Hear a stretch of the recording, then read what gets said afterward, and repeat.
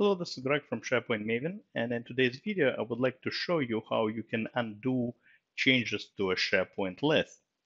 So here's an example. I have this project list. It happens to reside on this company internet site, and I want to edit this, let's say, in a grid view and make some changes. So here we go. I made a change. Let's say I want to tag this, change the status of this from uh, active to closed. And you know what? Let's make this change as well right here. I just made another change. I pretty much, because I'm in the grid view, I can easily make changes to the just by dragging and dropping cells.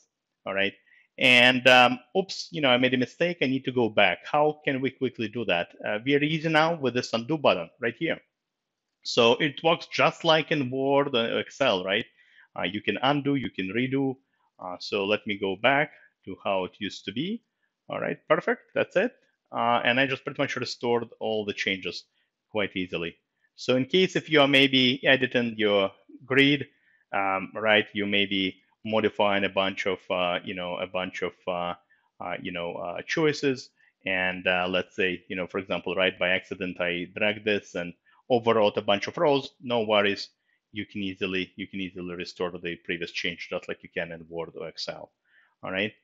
Now, a couple of things I wanted to mention, for you to use. So this feature, undo redo, only works in grid view. All right. So if I were to, let's say, edit this entry right here, just a single entry, there is no undo redo button. If you want to restore an individual row, you will need to use version history and something I will describe in a different video and a little bit later. But the undo redo buttons are only available in grid view. Also, I happen to access this list directly from my SharePoint site, but if you navigate to your lists app, which kind of pulls all the lists from all the sites you have together in one spot. Here we go.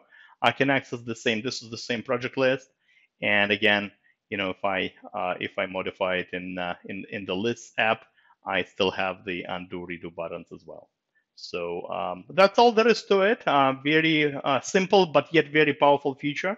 And I'm sure you will get to use it. So that's all I wanted to show you today in this particular video. So hopefully you learned something new. As always, happy to see you on my blog, sharepointmaven.com, as well as my YouTube channel.